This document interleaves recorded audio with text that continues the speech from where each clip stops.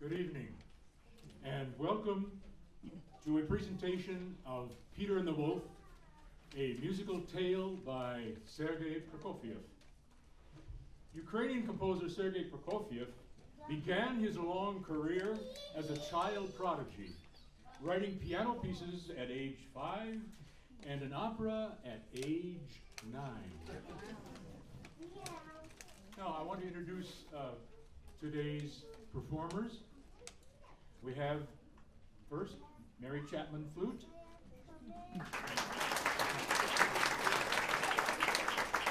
ask you all to stand so you see how they're dressed. Evan Tammen, oboe and English horn.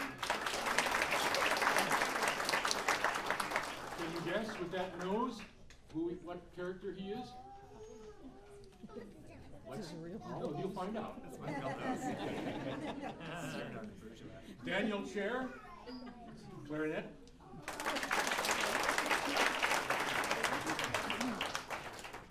Terry Maher, bassoon.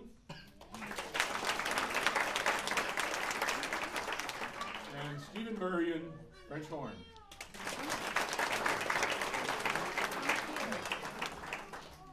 Now the characters in this story are Peter, the bird, the duck, the cat, grandfather, the wolf, and the hunters.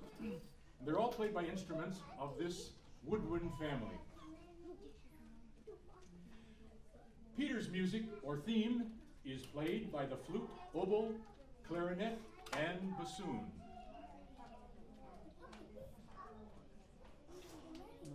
Go ahead.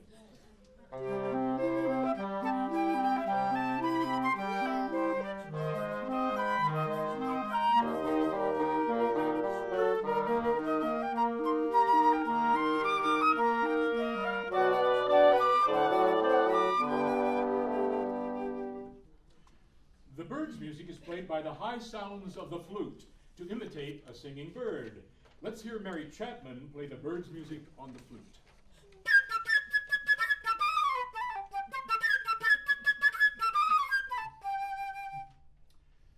The duck's music is played by the oboe and English horn, and it represents the quacking voice of the duck. Let's hear Evan Tammen play the duck's music on the oboe.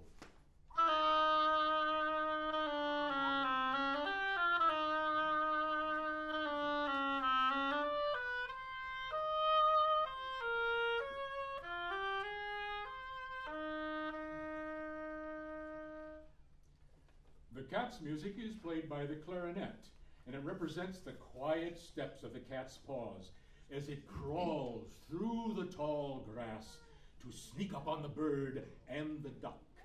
Let's hear Daniel Chair play cat's music on the clarinet.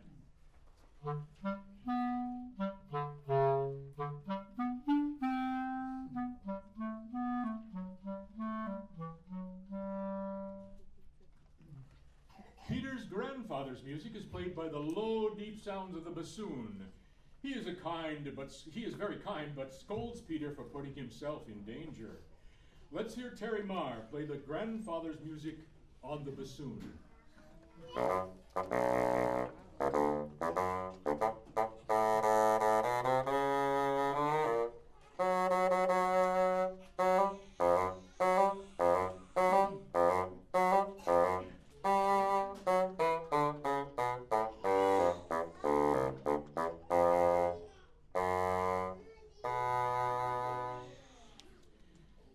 The music representing the wolf and the hunters is played by the French horn. Let's hear Stephen Burian play the wolf and hunters theme on the horn, accompanied by the bassoon and clarinet.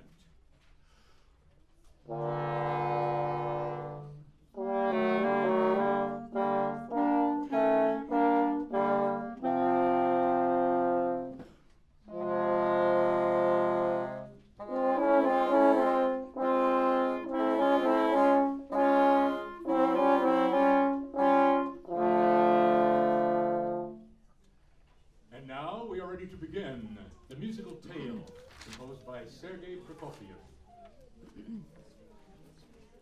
Early one morning, Peter opened the gate and went out on a big green meadow.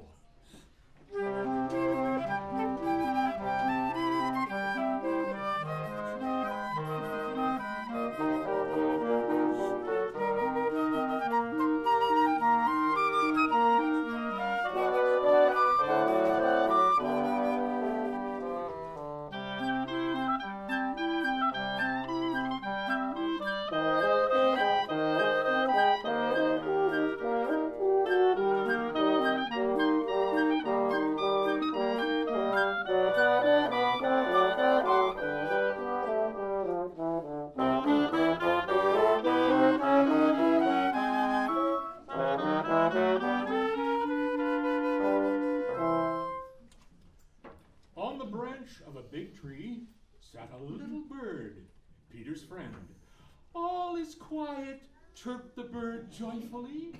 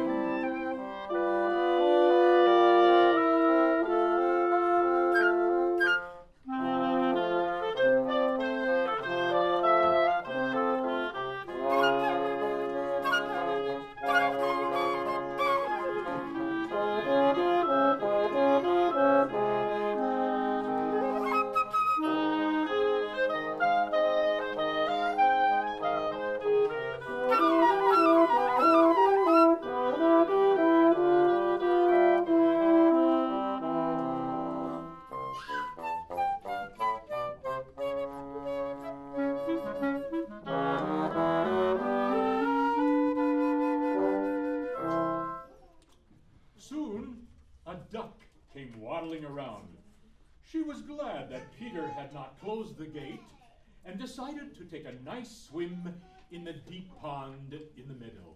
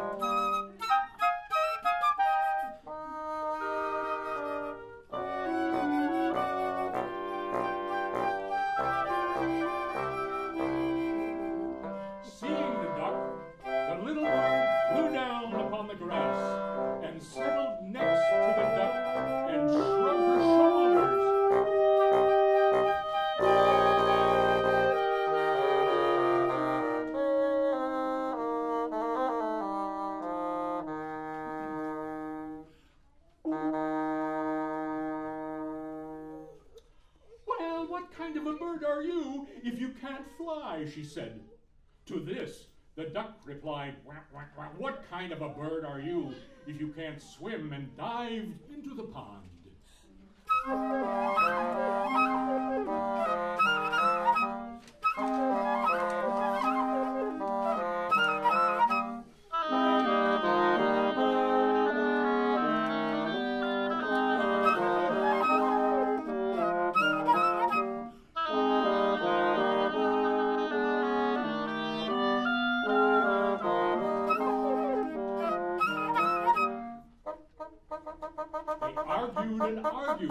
The duck swimming in the pond, and the little bird hopping along the shore.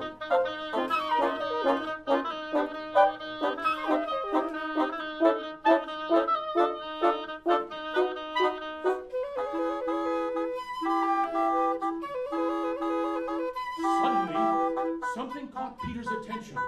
He noticed a cat crawling through the grass.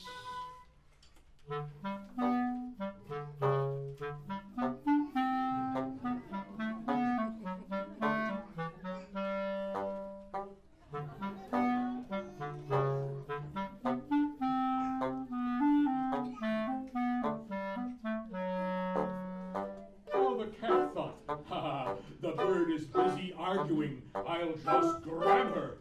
Stealthily she crept toward her on velvet paws.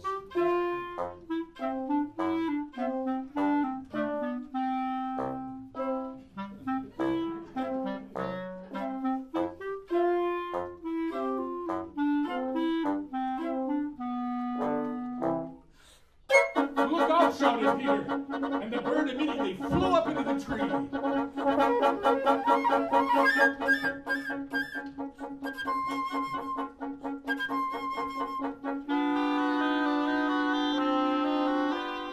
the duck quacked, quacked, quacked angrily at the cat from the middle of the pond.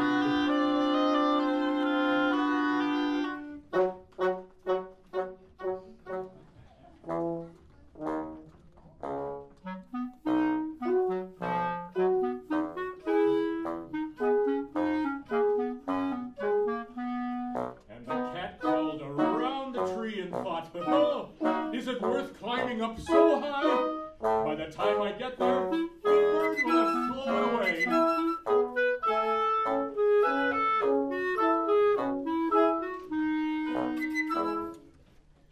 Just then, Grandpa came out. Oh, he was angry because Peter had gone to the meadow, and it is a dangerous place. If a wolf should come out of the forest, then what would you do?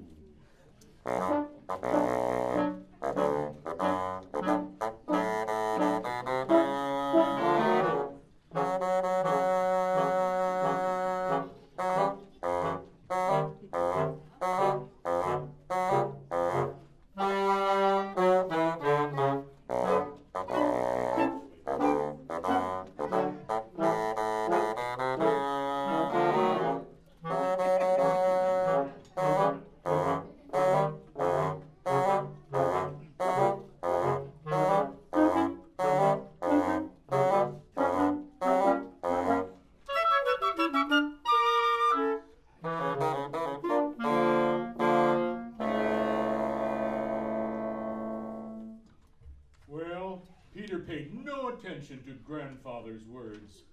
Boys such as he are not afraid of wolves.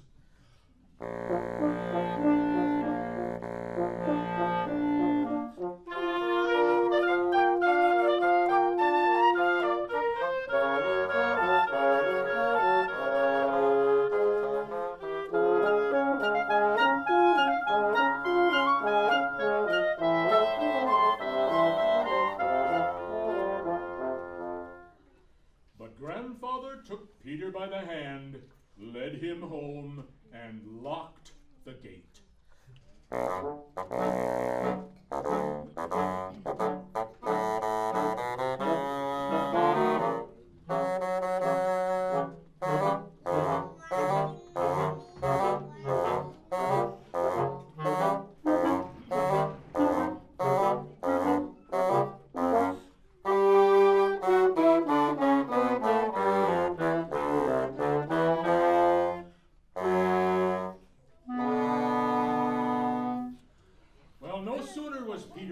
Behind the gate, then a big gray wolf came out of the forest.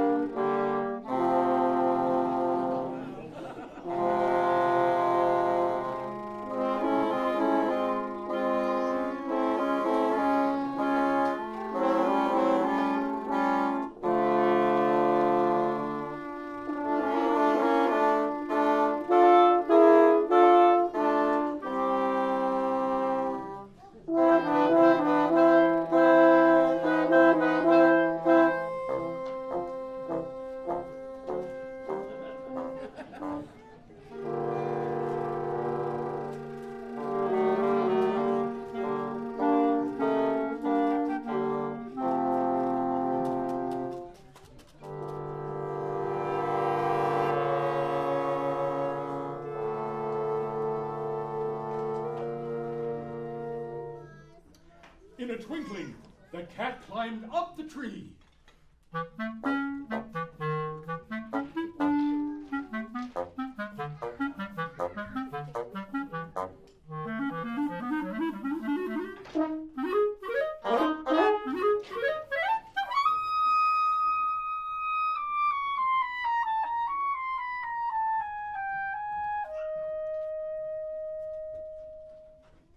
And the duck quacked, and in her excitement jumped out of the pond.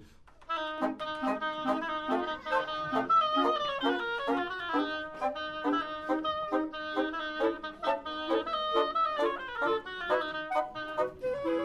no matter how hard the duck tried to run, she couldn't escape the wolf. He was getting nearer and nearer, catching up with her.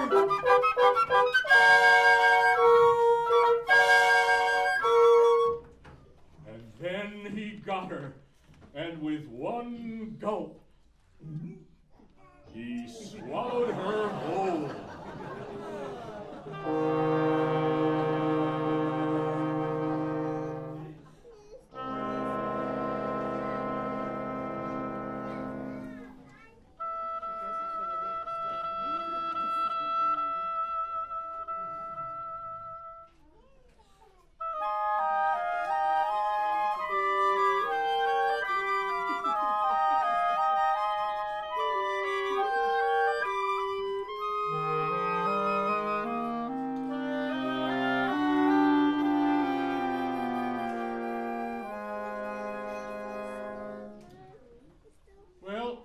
This is how things stood. The cat was sitting on one branch. And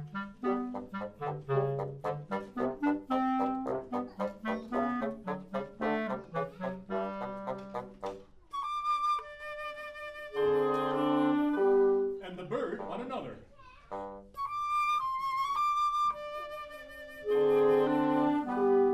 But not too close to the cat.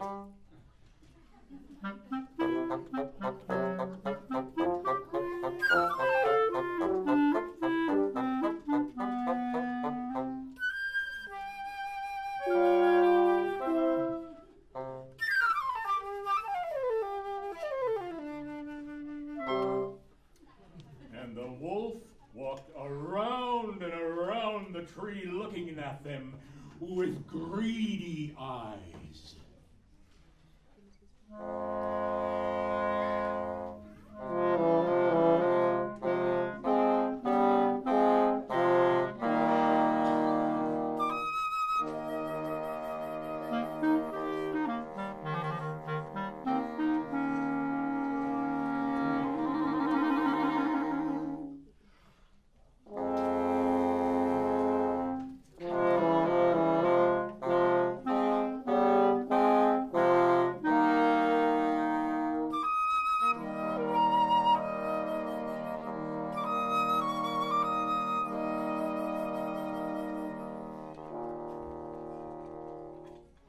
In the meantime, Peter, without the slightest fear, stood behind the closed gate, and he watched everything that was going on.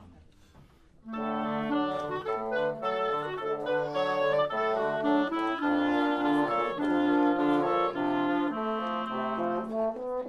ran home, and he took a strong rope, and he climbed up to the high stone wall.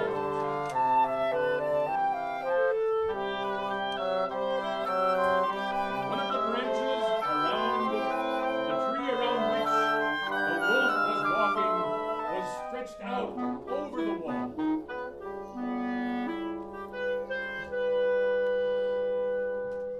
And grabbing hold of a branch,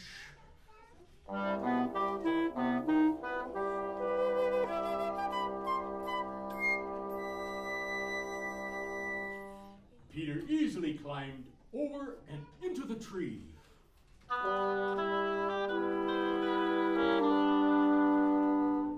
Peter said to the bird, "Fly down and circle around the wolf's head. Only take care that he doesn't catch you."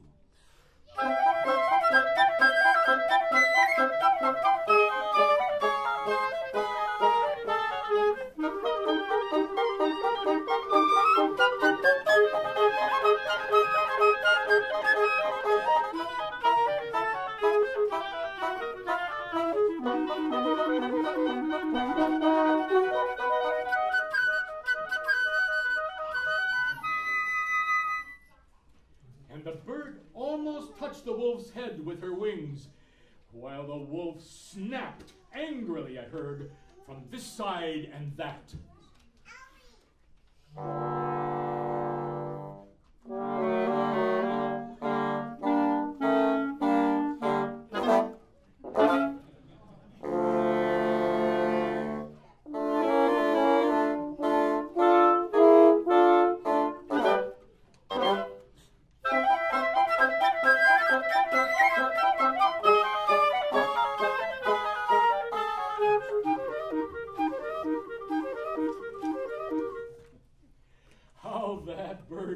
worry the wolf.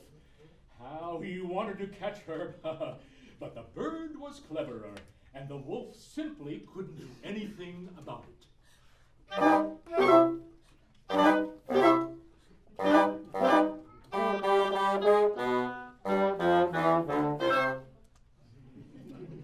In the meantime, Peter made a noose in the rope and was carefully letting it down.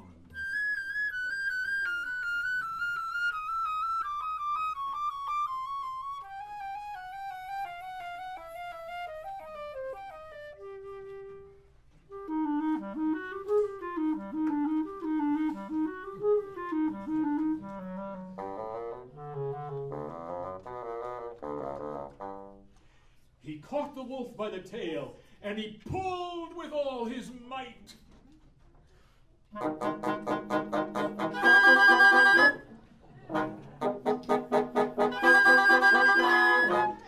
Feeling himself caught, the wolf began to jump wildly, trying to get loose.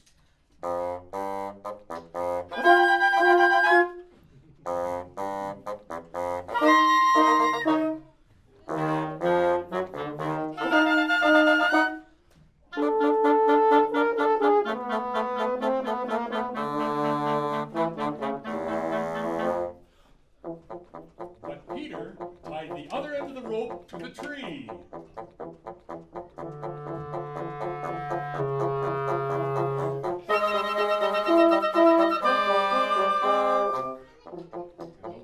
Jumping around only made the noose tighter and tighter around his tail.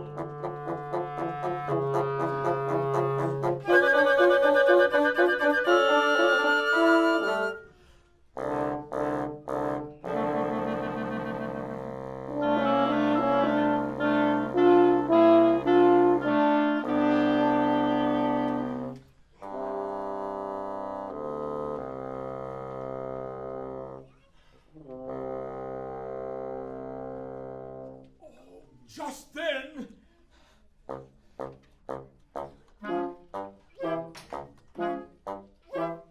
the hunters came out of the woods.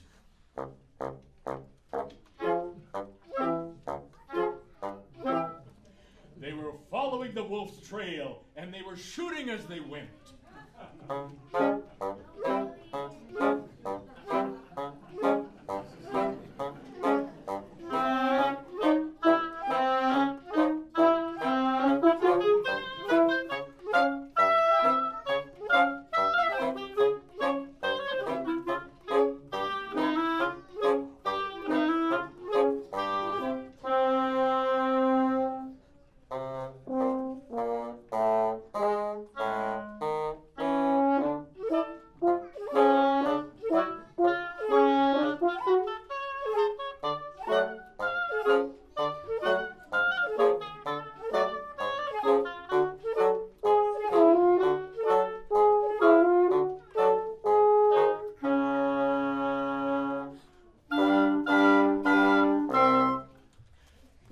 Sitting up in the tree said, "Don't shoot! Bertie and I have already caught the wolf. Now help us take him to the zoo."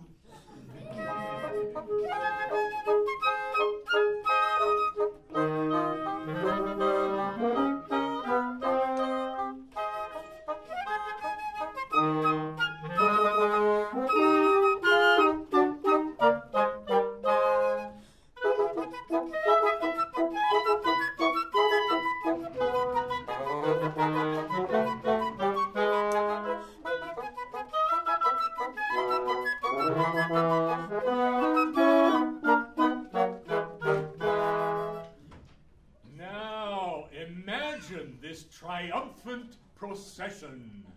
With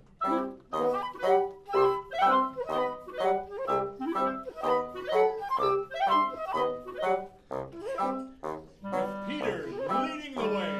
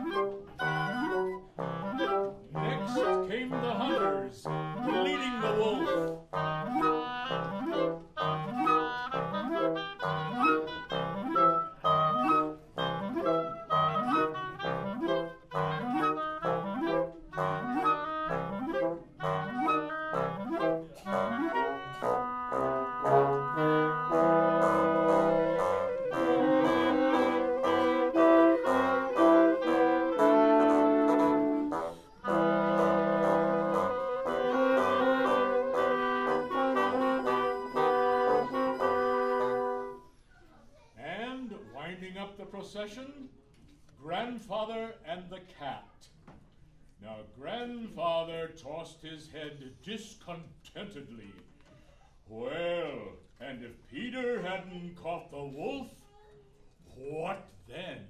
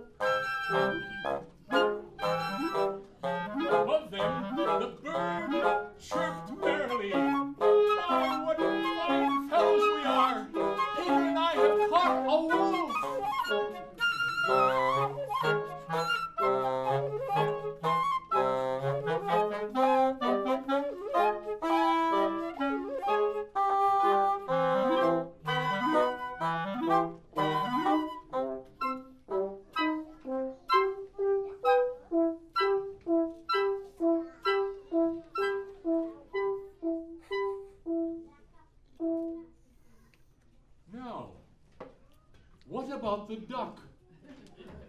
You all remember the duck that the wolf swallowed whole? Remember? Well, all the way to the zoo, the duck, still perfectly whole and well, was quack, quack, quacking loudly inside the duck's belly. He made such a racket that the wolf spat him out, and the duck lived to quack another day.